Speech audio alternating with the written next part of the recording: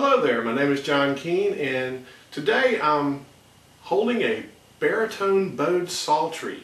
For those of you that don't know what a bowed psaltery is, you bow it much like you would bow a violin, but it's laid out way different than what a violin would be. It's almost laid out like a piano keyboard.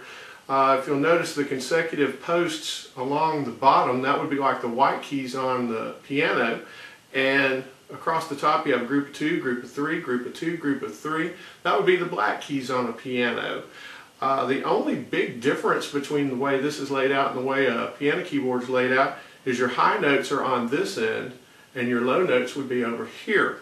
So that part's kind of backwards, but otherwise if you have a concept of a piano keyboard you can follow this pretty easily.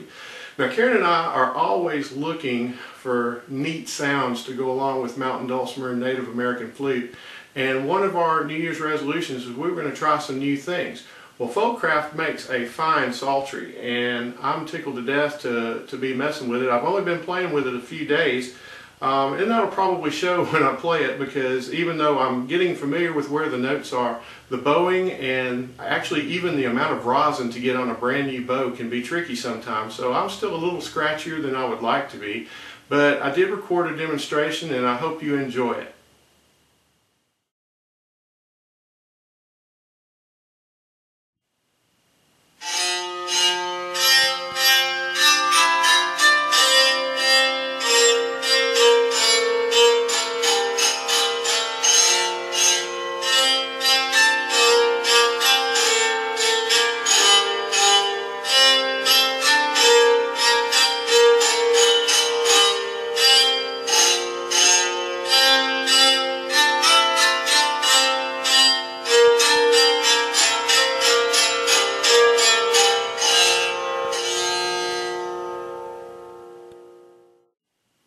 Well, that was my demonstration. I hope I didn't chase anybody off. It's really a mesmerizing instrument when it's played well, and hopefully I'm going to get better at it. Like I say, the bowing right now is still the thing with me, trying to get exactly the right amount of rosin, the right amount of pressure on the bowing strokes. But otherwise, I'm having a ball with it, and like I say, Folkcraft makes a great psaltery, and I hope you'll give one a shot.